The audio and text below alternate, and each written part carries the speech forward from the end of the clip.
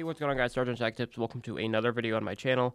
Now, in today's video, I'm going to be showing you how to install a new browser on your computer. You can install Chrome, Opera, Firefox, whatever you choose. So the first thing you want to do is you're going to want to go to Safari, which is the browser that comes with macOS. This is a fresh install of macOS, by the way. So if you go ahead and click on Safari, you're going to go ahead and open up, and then all you got to do is search for the browser you want. Most people are probably going to do Chrome, so I'll show you how to install Chrome. But if you want to install Opera or Firefox, just go ahead and look up those browsers and follow the same steps. It's usually pretty similar. So all I'm going to do is go ahead and look up Google Chrome. It's going to just bring me to their website. I'm just going to click download Chrome. It's going to ask me, do you want to allow downloads on www.google.com? Just go ahead and click allow. It's going to pop up down here in your downloads folder. And once it's done, it's just going to go ahead and bounce a little. All you got to do is click on the .dmg file. You can go ahead and minimize or close Safari. And all you got to do is drag this Google Chrome icon into the applications folder. It will pop up if you hold it down long enough. And then it's just going to basically be copying it to the applications folder. And there you go. Google Chrome is installed. To find it, you can go here to your Launchpad. It will pop up here once it's done. Or another way to find it is hold down Command on your keyboard, click spacebar, and type in Chrome. Click enter, and Chrome will launch.